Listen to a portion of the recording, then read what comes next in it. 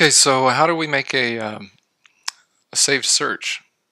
Well, go here to Preferences, Saved Links. Let's do Create.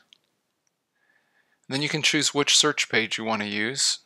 In this case, we'll just use the basic search. And you can adjust property types or some of these things here. So let's say here that we want to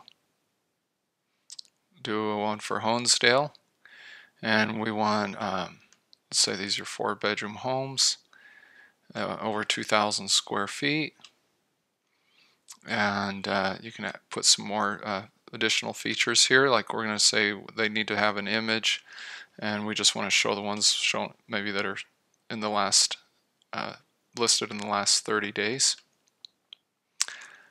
So we put a Honesdale 4-bedroom new listings.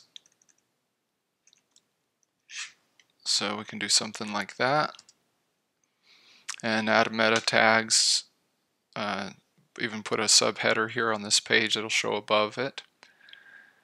So we'll just save that, and let's take a look at what we got on there.